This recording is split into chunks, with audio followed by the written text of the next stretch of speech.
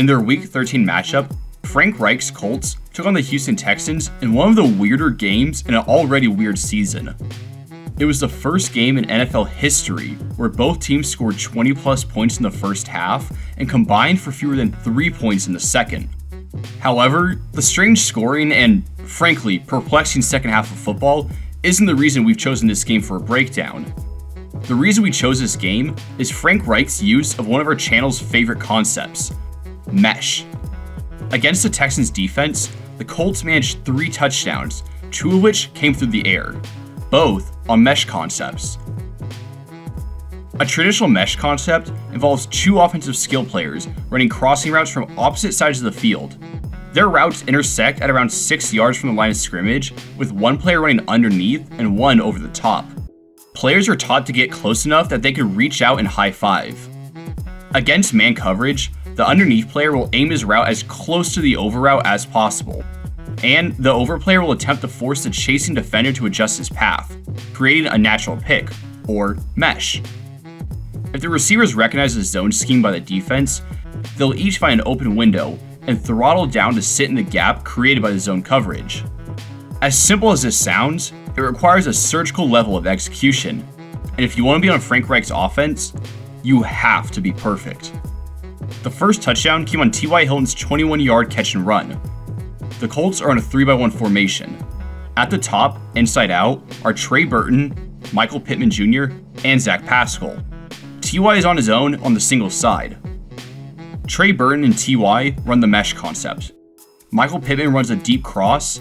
Zach Pascal runs a post corner. I want you to pay attention to the 2 highlighted mesh routes.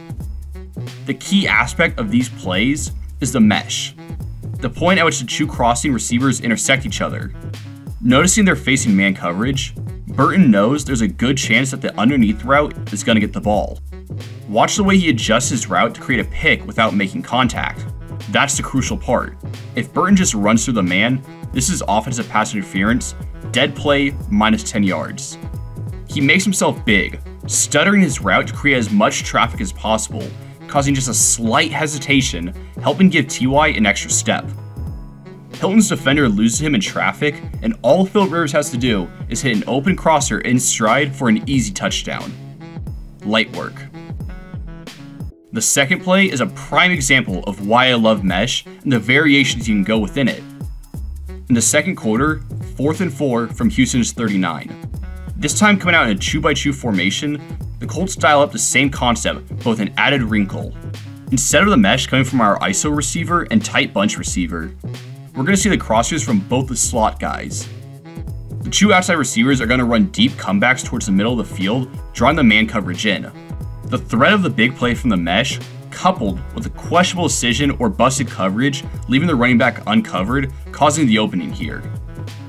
The Texans look like they're in a cover 1 robber, but send a 5-man pressure, which allows them to have 3 guys playing the 2 crossers, but leaving their running back unaccounted for, and keep your eye on him. As opposed to having him on a check release, which they had previously done, they release him straight away on a wheel route.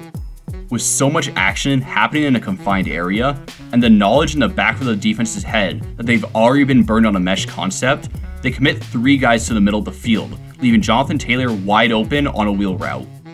Rivers sees this immediately and makes an easy toss to the rookie. Taylor displays a nice burst of speed and outruns the safety to the end zone.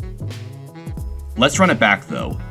It's noticeable that even if Taylor had been covered, due to the traffic in the middle, there was still a window to hit the underneath route on the mesh read. And if the robber zone had been covering Taylor, he also would have had to fight through the traffic just to get to him. The idea is the play creates multiple options, and you trust your quarterback to find the best one. In both instances, Rivers hits it out of the park.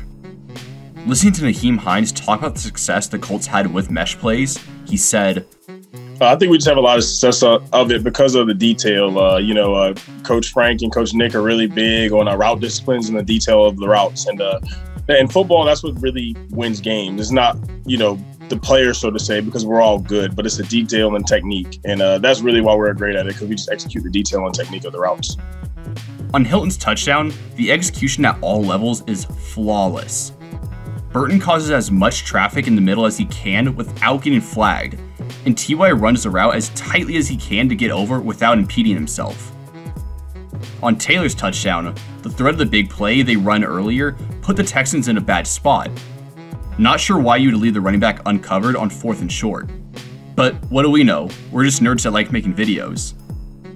The film echoes Hines' words, and it's a clear indicator of the level of technical perfection Coach Reich expects from his team.